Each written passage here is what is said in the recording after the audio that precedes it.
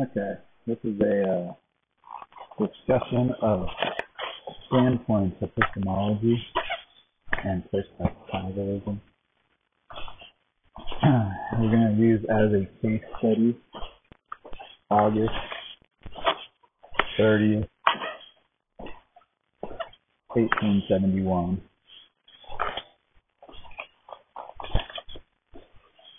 And the location in space and time is the general spatial point in the space-time continuum.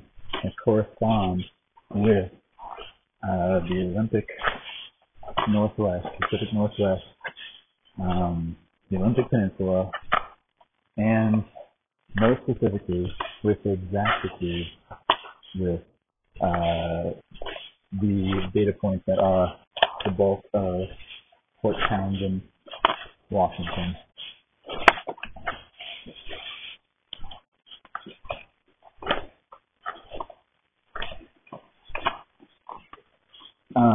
So this day, first we'll look at the day from the point of view of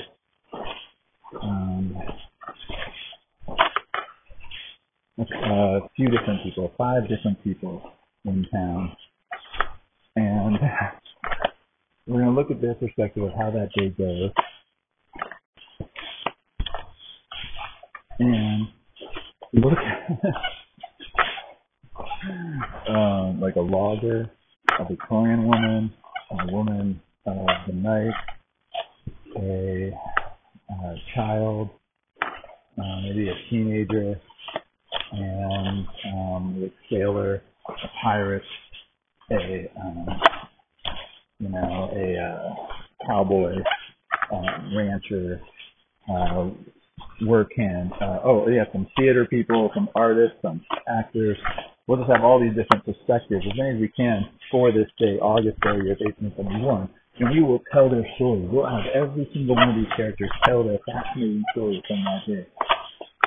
And let's just let that fascination just go into every detail. We'll let someone like Officer Chris Mason interview each character as they are developed by the developers of the character in depth through what happened on this day, August 30, 1871. Tell us every amazing detail, every battle, every conflict, every word screamed, and have each other in passion or fiery romance or good humor, whatever.